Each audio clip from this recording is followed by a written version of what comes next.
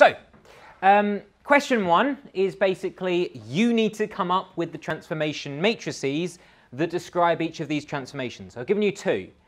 Number 1 just says, find me the transformation matrix that describes a reflection in the x-axis. So who can remember, how do we go about doing this? We need to change the basis. Okay, so first things first, we think about our basis vectors, yeah? So our basis vectors, who can remember what are the basis vectors? Yeah, good. So you've got I, which is 1, 0. Remember, we write it as a column, yeah? And you've got J, which is 0, 1, perfect. And remember, you write that as a column, okay? And then we write this in a matrix. Now, who can remember what that matrix is called? It's a very special type of matrix. Can anybody remember? It's the identity matrix. Sorry, Benazir. It's the identity matrix, thank you. Yeah? So 1, 0, 0, 1 is the identity matrix. The reason being is because if you multiply something by the identity matrix, what do you get? Same thing. Absolutely right. It's the equivalent of multiplying by 1. You get the identical thing back. Okay. Good. So if you want to describe a reflection in the x-axis, what you need to do is you need to think about where these vectors will end up after you've reflected them in the x-axis. Do you remember this? Yeah? So where will they end up after we've reflected them in the x-axis? Where will I end up? Good, it will remain at the same place. So I will remain here. In other words, I will remain at 1, 0. Okay? Where will J end up? Good. J will end up down here at the coordinates. What are the coordinates of J after it's been reflected in the x-axis? Perfect. 0, negative 1. Okay. So this would be the answer to 1 part 1. Do you see that? It's on y-axis, yeah? Reflection on y. It's reflection in the x-axis. We change the y, right? The x the same. Okay, so what I'm literally asking here is you see these 2 vectors here? If you perform the transformation, reflect them in the x-axis, where do they end up? So you're happy, I doesn't move. I stays where it is. Yeah, but I, it's x. Like on x. If you like, yeah, it's a step in the x direction. Yeah, good. Whereas J will clearly end up like that, be inverted. Is that okay? Yeah? Yeah. Okay, next one is slightly trickier then. Next one is slightly trickier. There's 3 transformations which are happening. We get a stretch by a scale factor 3 in the y direction. In other words, you're pulling it up like that. You're also stretching by 7 in the x direction. In other words, you're pulling it across like that. And then finally, you reflect all of those transformations in the y-axis. So let's first of all break it down.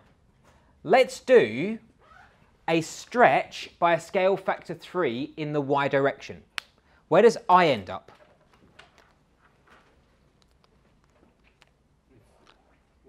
Where does I end up if we do a stretch by a scale factor 3 in the y direction? I need to be. I nothing. I doesn't change. You're happy because it's happening in the y direction. But where does J end up? Like we're doing it 0, 3.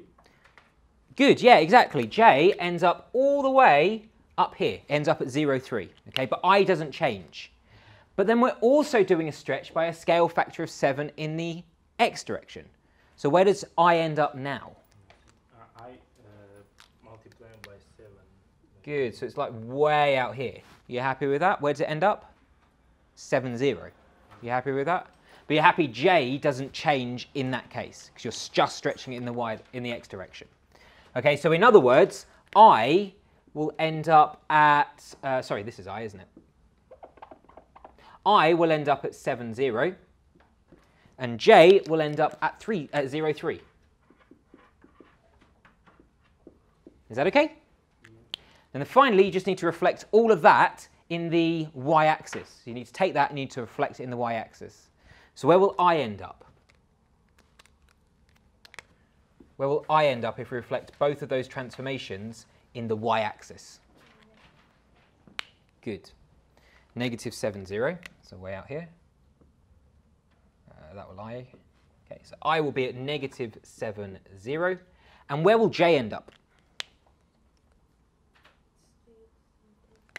it will stay in the same place.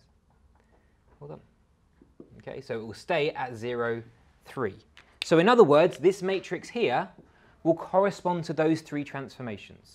Okay, so it's negative 7, 0, 0, 3. Are there any questions about that?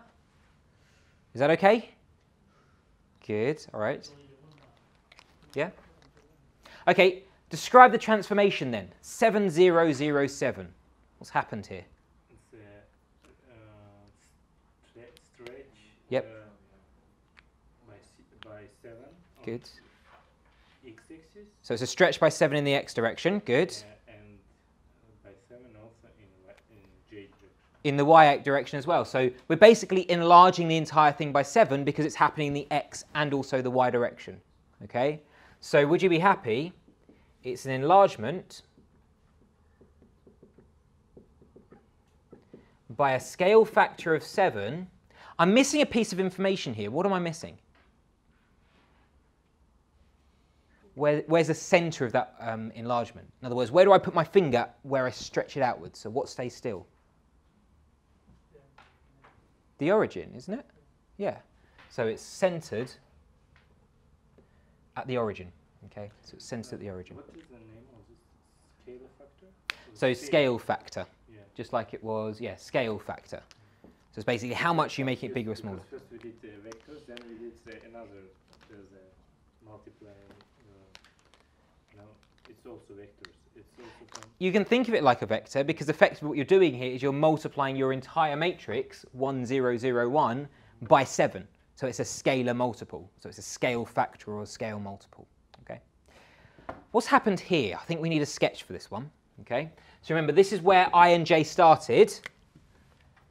So where do they end up? So you remember the first one corresponds to which? I or J? Corresponds to I. So I ends up at 6, 0. So way out over here. That's I. Okay. And J is the second one. You happy? 0, negative 2.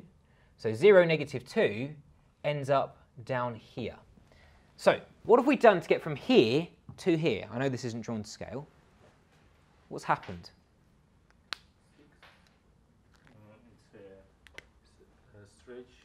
Okay. Scale factor 6 in x direction. Hang on. Stretch by a scale factor of 6 centered at the origin in the x direction. Good.